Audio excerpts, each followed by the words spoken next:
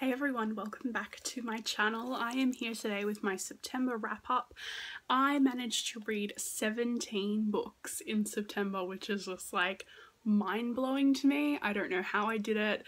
I don't think I'll ever be able to do that again, but these are the books that I read. I started the month off by finishing a book that I had just started at the end of August and wasn't really getting into, but I really wanted to because I'd had it on my TBR for a long time and there are quite a few books out of the series, and that just sent me into this like absolute spiral of marathoning it all, and that is Poison Princess by Kresley Cole. I followed it up by reading Endless Night, Dead of Winter, Day Zero, and Arcana Rising. If you don't know, this is the Arcana Chronicles about this girl named Evie who has it starts off that she's talking to this guy telling the story of what happened before and after the Flash. The Flash is this end of the world type scenario that's set off and it kills a lot of people, and other people it's mutated into these things called bag men that are like rotted corpse zombie sort of things. But I didn't really know what to expect. Like, I'd heard that it was sort of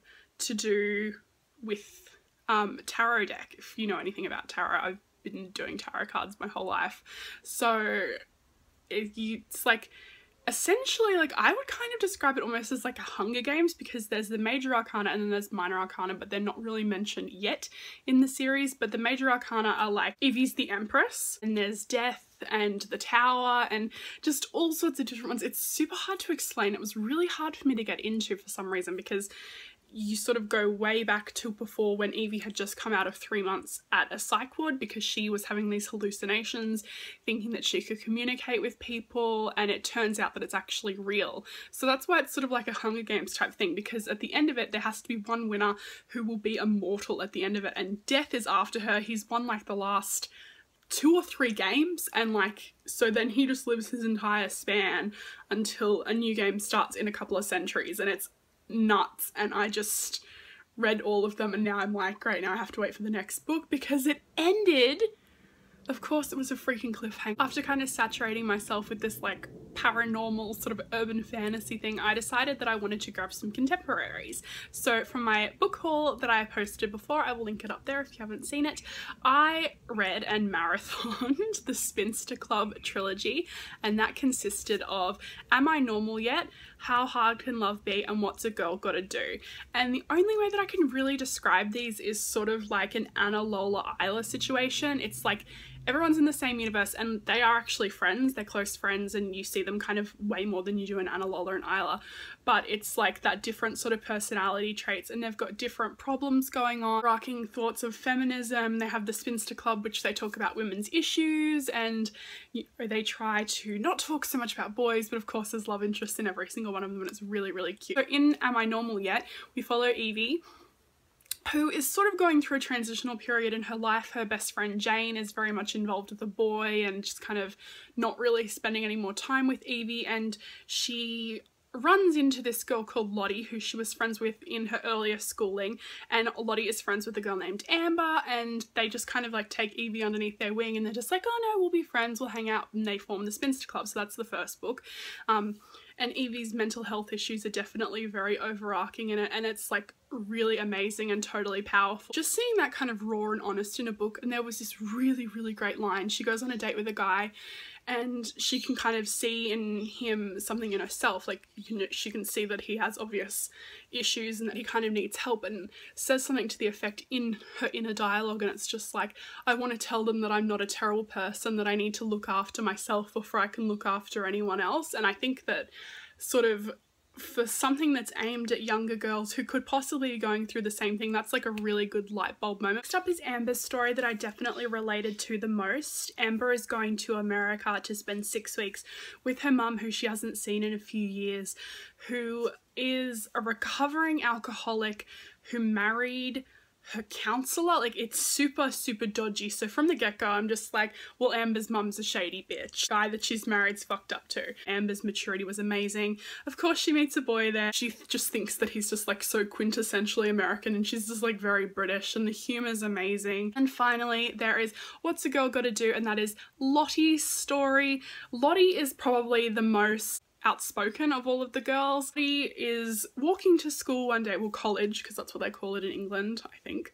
Well, they do in the book. So she's walking to college one day and she is sexually harassed by these two guys. Like, she's just dressed completely normal. She's fine. Like, she's just, you know, walking down the street. I'm sure a lot of women have experienced this. So, you know, girls are probably like nodding your heads like, yeah, I've just been wearing whatever. And she freezes, you know, she thinks, she's like, and she gets really angry at herself. She's like, no, like, I should have called that out. Like, I shouldn't have felt intimidated. I shouldn't have felt worried, even though it's a completely normal thing to feel. So she decides to start this media project called The Vagilante, which is a fucking A+ name. Amber thought of it as well. And she calls out every instance of sexism towards men as well, because that's what feminism is. It's just equality with a scary name. And it becomes this thing, and then online hatred starts to spew out. Like, a guy from her past tries to slut shame her, and like, it's really, really powerful and good. And there is like a little bit of romance in it, but the overall thing is just about Lottie's project and getting into Cambridge, become the Prime Minister one day, and it's just really, really good. I loved it. I thought that they're all so amazing. They're all 5-star books from me, so I would definitely recommend those ones if they've been on your TBR and I want to check out more by Holly Bourne ASAP. The next 3 books that I read were just, they were the end of me. Like, I can't talk about them, but I can. I read The Foxhole Court, The Raven King, or as I call it, the OG Raven King, not Maggie Stiefvater, and then The King's Men. So I first heard about these books on Tumblr. Someone had just reblogged like a little photo set, and I was just like, okay, well, this has piqued my interest, hasn't it? And I went on YouTube like I do to look for reviews, and I found one, and she's like, if I had to describe it in 2 words, it would be gay sports. Turned it off, did not need to hear any more. Decided gay sports is my new favourite genre, want to read everything gay sports. It's so much more than gay sports, but there is gay sports. The main character's name is Neil Jostin, and when we first open up in this book, I need to warn you, it's a lot to kind of grasp in the first book. I'm pretty sure they're self-published, so like there was no one really to reel it back in, but for a self-published book, these are so good. It happens that Neil is playing this game called Exie, and Exie is basically like a combination of lacrosse and I would say ice hockey without skates, because it's played indoors on a certain little like Exie field, and it's in like a perspex box. It's got a huge following. It's like college football level sort of following. Neil is on the run from something. He like says straight off the bat, he's like, I dye my hair, I wear coloured contacts, I'm a shady bitch. Like, he's living in some small town where he sort of disappeared. He's just like, I've had to do this, like I can't believe I'm playing Exie. I promised my mom when she was dying that I wouldn't. It's like, whoa, what's going on?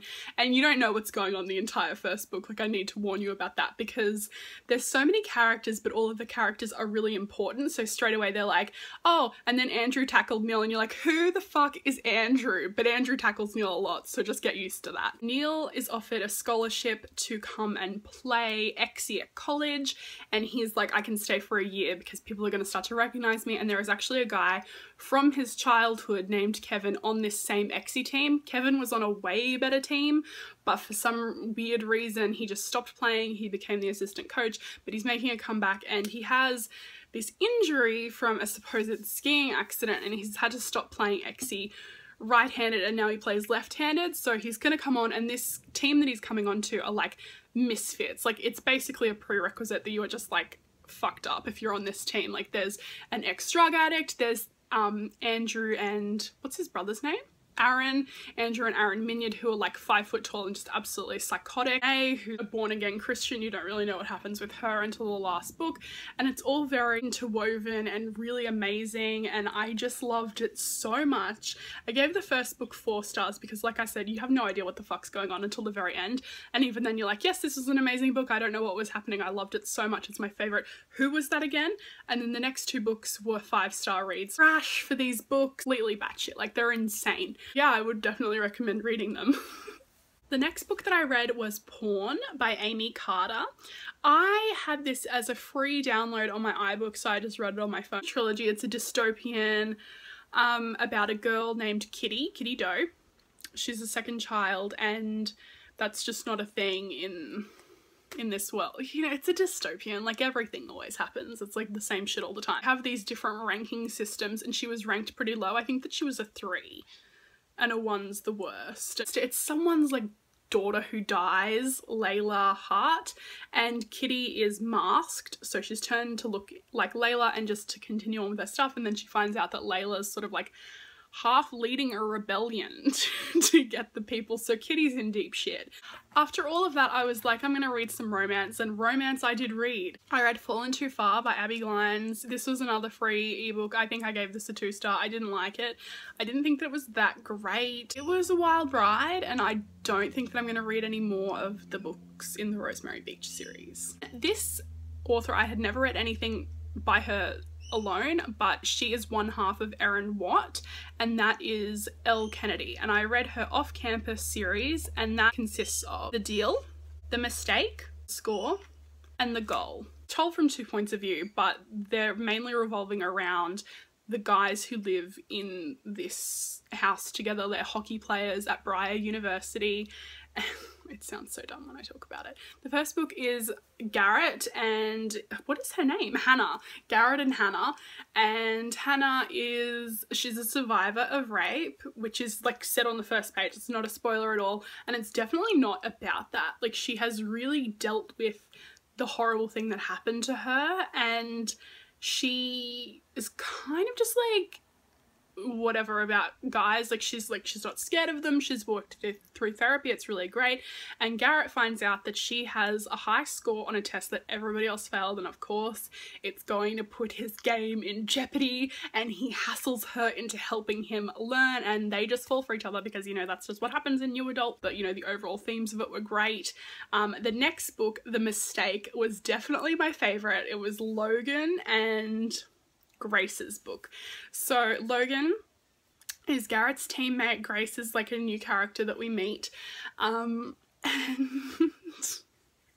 I liked it because whenever I'd hear Logan, I'd think of Logan Eccles from Veronica Mars. So I was like, okay, cool, this is Logan, even though his name's John Logan. Thinks that he's in love with Hannah from the first book, but he actually just wants a girlfriend, so he like hooks up with Grace, then he gets rid of it because he's like, no, I'm actually into someone else. But wrong, bro.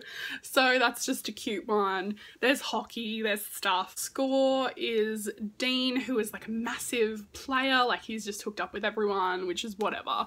And then Hannah's best friend Allie, who has just come out of a massive relationship. They get drunk one night on tequila, and like, you know, Dean's like, this girl's cool, like, you know, he wants to hit it twice, and she's like, nah! So immediately that just makes Dean go on the one where the books start to intersect more. Like before it was kind of like bam bam, and then this is where things happen and branch off, because then the next book I can't say anything about, but it is a character named John Tucker. Everyone just calls him Tuck, and I'm wondering if she knows about like John Tucker Must Die. I can't tell you the plot of this book because of course it's like a big bombshell at the end, but things that are happening in The Goal are running along with the score.